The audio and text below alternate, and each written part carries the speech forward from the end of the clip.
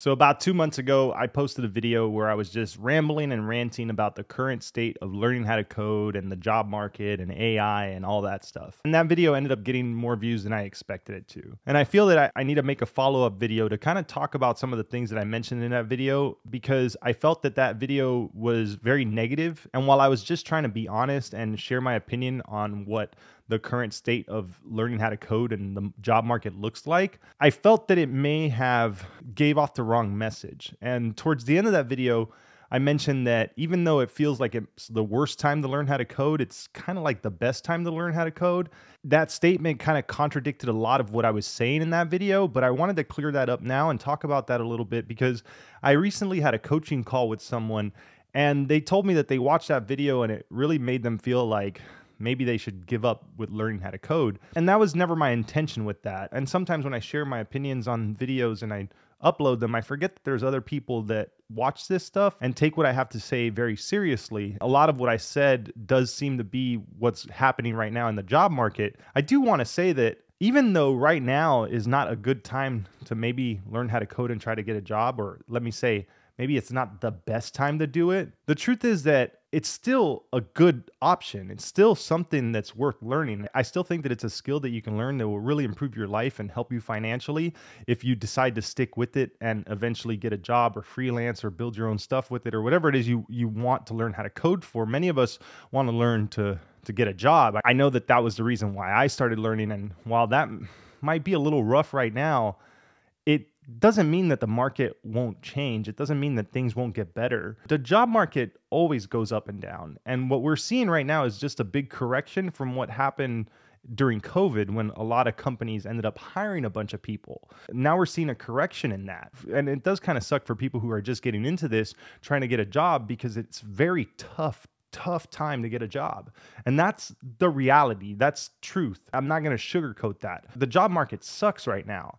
But that doesn't mean that it won't improve. And if you're someone who's learning how to code now, or someone who has been learning how to code for a little while now, and you were feeling like you were getting job ready and you were hoping to get a job soon, and you see the market being as bad as it is, it might make you feel like, well, maybe I shouldn't learn how to code. Maybe I should just kind of give up and try something else. I don't necessarily think that that's the best approach. If you think about all the times there's been ups and downs in the market, the dot-com boom was over 20 years ago. And if you think about how many software development jobs and companies have been created since that point in time, like, it's a lot. But anyone who might have started learning how to code back then probably felt a lot like how many people who are learning how to code right now did. It was probably way worse to be a developer coming up at that time, given the circumstances of what happened with the job market then. And maybe there's a lot of similarity to that now, because there are a lot of jobs laying people off, and there are a lot of tech companies that kind of aren't doing that great over the last few years. But that doesn't mean that in the next 5 to 10 years, a whole bunch of new jobs and a whole bunch of new tech isn't going to come out. Wouldn't you rather be the person who is learning how to code now,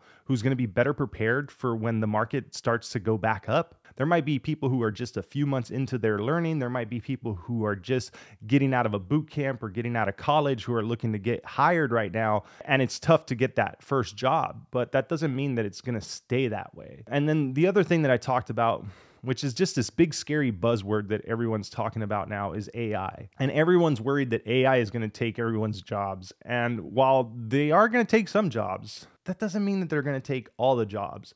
And honestly, as someone who has just started using AI for programming, I'll tell you like this, it doesn't feel like it's there yet. I feel like it's a big maybe it might happen, but it also feels like it really is a tool that's going to help us be better programmers and developers. And I don't feel like it's something that we should be scared of. I really think like it's something that we should embrace and learn how to use it to our advantage. Whether you're someone who's learning how to code right now, or if you're somebody that's trying to start their own software development business and you're trying to use AI to help you as a tool, like, you really should, because I finally decided to start using it, and I am just so happy that I did. And I see how much that this can improve my life as a developer. Like, I'm not scared of it. Maybe I'm being silly. I know I'm going to get a bunch of comments where people are going to be like, well, you should be scared of it, blah, blah, blah. Like, dude, there's always something coming around to take our jobs. There's always something that we need to be worried about and scared about. And I don't want to be here fear mongering and trying to scare people into thinking that this is going to be it, because I'm not sure if it is. But I know that while it's here and while it's new and while it's something that I can use to help improve my life and make my job easier and make it easier for me to build stuff and make it easier for me to automate a lot of the tasks that I don't like doing. Like, I've started using AI for everything that I hate doing. I use it for most of my emails. Like when sponsors email me, I just throw it in the chat GPT and tell it how I want it to respond. And boom, I don't have to deal with that. Same thing when I was looking for a job and I was applying for work. I used ChatGPT to help me with cover letters. I used it to help me with my resume. I used it to help me with interview questions. Like, why wouldn't you just use this tool? Don't be scared of it. Learn how to use it and use it to your advantage. Maybe one day it might take your job, but maybe it might not. And I know in that video, I said how like we should all be scared of it. But I also said what I'm saying right now. I'm saying that like, I wish I had that when I was learning how to code. Like, it really is your own personal mentor that you can bother. It's a rubber ducky that gives you answers. It can really help you and accelerate your learning. So why wouldn't you use it? Beware though that it makes mistakes and it's not perfect. And I don't think that it's going to take your jobs right away. If as someone who has worked in the industry as long as I have, which is I guess not that long, 7 years now or so, I know what it is like to work with non-technical people. I know what it's like to work with managers and project managers and business owners and C-level executives who have no idea how to use any tech. And while those people have been trying to get rid of software developers for the longest time, they try to buy the tools that are marketed as no code or no need for a developer. They buy those tools and then they always end up needing developers because they don't know how to use it and they're not technical enough. And then they try to hire people who can get the job done, who also aren't technical enough. And then they end up building a big piece of crap that needs to be fixed by good software engineers. I've been on multiple projects where that's happened, where a company goes out and pays $1 million to get something built, and then they get it back and it's a huge pile of crap, and they have to hire a bunch of internal developers to fix what a bunch of contractors made. And I've seen that happen so many times in my career that it's going to be the same thing with AI. These companies are going to go out and try to buy these AI solutions that are going to improve their lives and make it to where they don't need to hire a bunch of expensive developers. And then they're going to have to pay twice as much for the developers to come in and fix whatever the AI built. Again, this is anecdotal. It's my opinion. The same way that I was just sharing my opinion in that previous video. Just because some YouTuber comes on here and rants for 20 minutes on a video talking about how bad things are, just remember that it's somebody's opinion. It was my opinion at a certain point in time. My biggest takeaway from that video, what I was really trying to get across was how frustrating it is for people who are learning how to code right now. People who are new and coming into this industry, people who try to watch a few YouTube videos and they get overloaded by information and 20 different courses that 20 different people are trying to sell them, and they don't really get answers. And then they go on Reddit or they go on different forums online and they see all the negativity and they see how bad the industry is. And while there's a lot of truth to how bad things are right now, it doesn't mean that it won't get better. And it doesn't mean that it's still not a great time to learn how to code. It still doesn't mean that it's not a good time to pick up a new skill that can greatly improve your life and make you money. I know that that's why a lot of people get into this, and I feel bad that I made such a negative video that ended up getting way more traction than I thought it ever would. And I feel bad for people who watched that video and took what I said as 100% truth, because at the end of the day, we all get on here and we all talk into a camera and it's just one person's opinions. I was just trying to share a little bit of the frustrations that many of us are going through and many of you might be going through as you're learning how to code. And I was really just trying to make that voice be heard, because we are in a world where everybody is overly positive. They're forcing positivity and they're forcing these videos to try to make things better than they are. And I feel that we need to talk about some of the negatives sometimes, but I don't want to only talk about negative things that are going to make people feel like there is no hope and there is no positivity and there is no benefit in learning these things, because I don't feel like you shouldn't learn this. I still feel like this is something that if I was given the choice to learn right now today, to learn how to code, I would do it. I would still do it. I would do it every single time. I've said this in previous videos. I would learn to code every single time because I still think that it's a great skill to have. I still think that if you learn it and you start building your own stuff, you have so many opportunities. I know what the market looks like. I made that video. Everything I said in there, I'm aware of what I said. And while there was truth to it, I still don't feel like it's something that you shouldn't do. I think that it's totally something worth pursuing. It's just going to be a lot harder this time.